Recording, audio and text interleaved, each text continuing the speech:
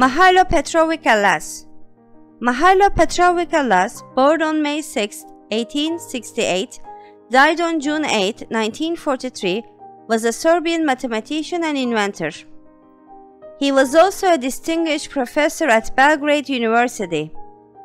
Petrović studied differential equations and invented one of the first prototypes of an analog computer. Petrović was born in Belgrade, Serbia, when his father was a professor of theology. He finished his studies in natural science and mathematics in Belgrade in 1889 and went to Paris to continue his studies. On June 21, 1894, he defended his thesis and received his PhD in mathematics in the field of differential equations. That same year, he became a professor at the Grande École, later University of Belgrade.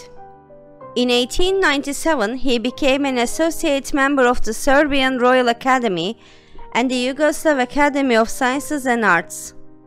He was nicknamed Alas, river fisherman, because he was an avid fisherman. In 1892, he became an apprentice fisherman and in 1895 took the exam for master fisherman. He was a consultant in talks with Romania and Austria-Hungary about the protection of riverine fisheries. He was a member of the scientific expedition for explorations of the South Pole.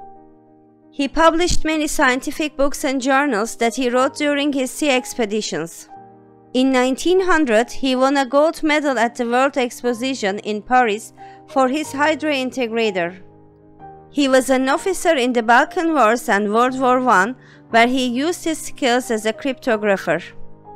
During World War II, he was captured by the Germans, but eventually released due to illness. He died in Belgrade before the war was over.